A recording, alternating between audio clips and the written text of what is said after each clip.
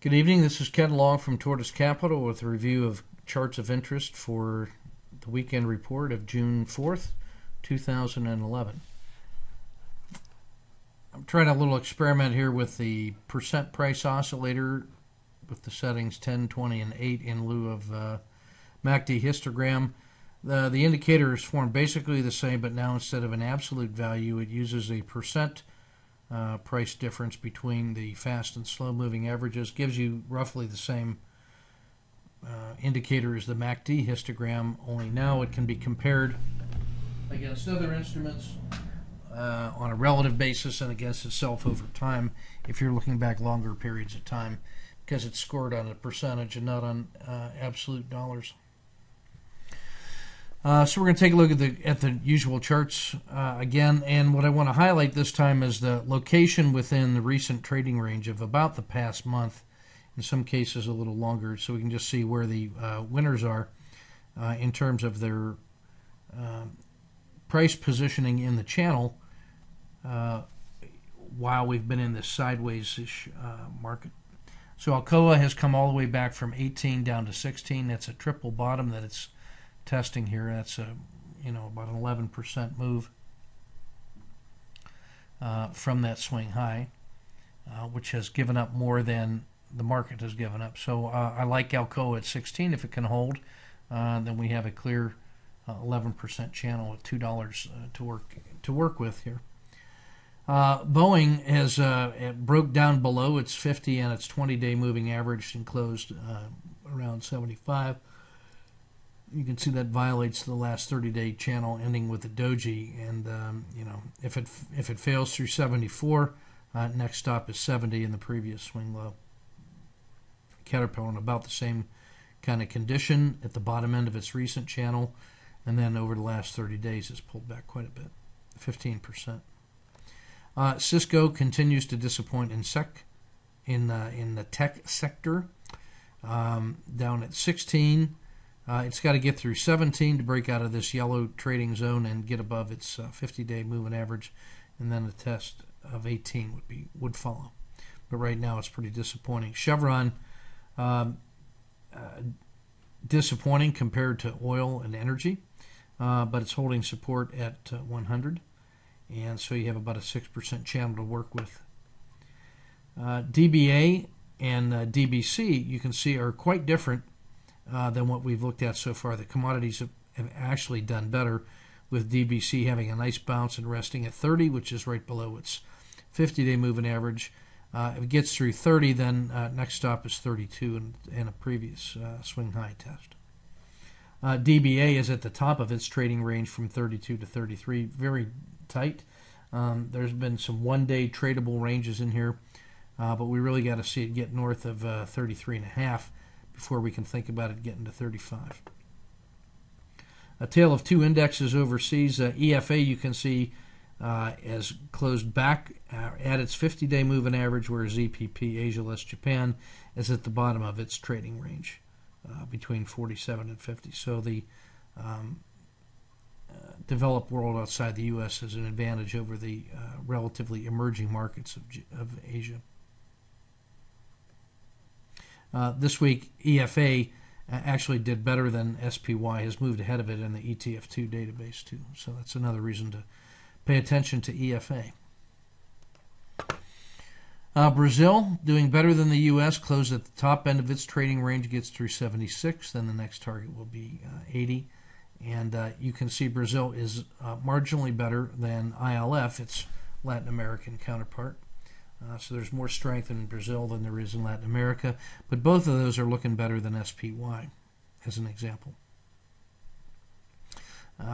Hewlett-Packard has slid back to the bottom of its trading range between 35.5 and 38, and that's been very tradable. You can see the previous oscillation here was giving orderly moves up and orderly moves down. Lots of doji, so not a lot of follow-through, but certainly tradable on a swing and an intraday basis. Intel is just disappointed everybody and pulled back from 24 back to 22, about a 9% pullback, resting right on its 50. It's got to hold 22 Otherwise, it's a retest of closing the gap to get back, and it gets back to 20.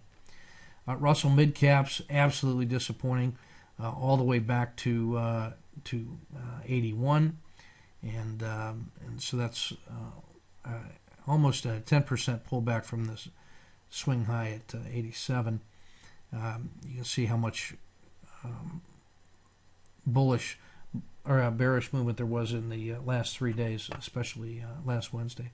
Johnson & Johnson, one of the strength leaders in the Dow and U.S. markets with consumer staples, is holding above the 20. The slope of the 50 is very favorable. It's at the top end of its trading range. But again, even a leader like Johnson & Johnson is showing a little bit of vulnerability. And I would say the same with Kraft, Coca-Cola, and McDonald's to an even greater extent. Kraft looks very vulnerable at 34. If it can hold, though, it's a retest to 36, but if a failure here, it gets back to 33 and 32 in a hurry.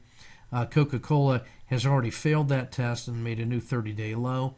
And although it had been previously very strong, it's showing significant signs of weakness. Even McDonald's, which had about as straight a line as you could want from 76 to 83, has been backsliding after a 5-day down. Gap down, and we did get a white candle on Friday, so I like it if it gets through 81, but I really want to see the rest of the market getting strong before I just automatically pile back into McDonald's. But definitely tradable. The volatility has been good enough to trade intraday, so that should be on your short list as a strength leader. What we have here is a classic triple screen setup. Powerful trend up, a measured pullback with a close below the 20-period moving average. You can see on the PPO indicator that it's well below the zero line, and so some hesitation or support here will cause that to uptick pretty quick.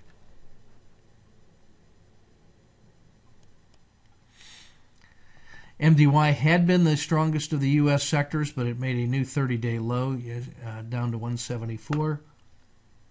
With a tail that indicates failure. That shadow above the real body is a bearish sign, and you can see it's retesting support at 174 from 2 months ago. Fails through there, and look out below. We got to remember this was the week that the U.S. markets got measurably weaker compared to the rest of the developed world, and so MDY, which had been the strongest of the U.S. sectors, has really not been able to maintain. Microsoft continues to disappoint, testing the swing low at 24. Failure below here, and it's off the chart and failing. PPO is rolled over and across, and that's actually an indicator of failure below 24 can be immediately shorted. Silver has had one little favorable bounce up off the consolidation zone here north of 32.5. Held support at the 20, but it's got to get back through the 50, and this pullback is only a 50% retracement off its last set of gains, so silver is not to be written off yet. Oil about the same as silver, really.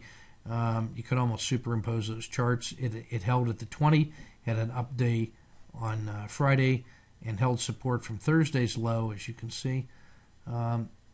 Rising oil price is not going to help anybody. Walmart has failed from 57 back to 53, about an 8% pullback, hovering right at its 50-day moving average, increasing volume. So that could be either a changing of the guard or people buying value in a staples leader. Looking at the XL series, basic materials back to test a triple bottom at 38, with a trading range up to 41. But it's got to get through the 20 and the 50, a lot of resistance overhead. Energy sector benefited from Friday's favorable price action in oil, but still a ways to go before it can get through the 50-day moving average and then back up to 81. XLF financials had just been horrible, made a new 30-day low. And although it closed a white candle, any failure below 15.25 can be shorted immediately. XLI and XLK both closing near their 30-day lows. Not looking good at all. XLP, which had been as straight can be, has failed through the 20 and now the 50, closing in a doji. A break below 31 would be devastating to the U.S. market because this is the last sector that's really had any kind of strength, and its weakness is really what tipped the scale against SPY to fall below EFA this week. XLU, the defensive sector, even that's having trouble holding up, as is healthcare, closing at the bottom of their 10-day trading ranges. Both are still above their 50-day moving average, but even the strong defensive sectors are looking weak. Consumer discretionary, you can see that's even worse than consumer staples above it, as it's already violated its 50.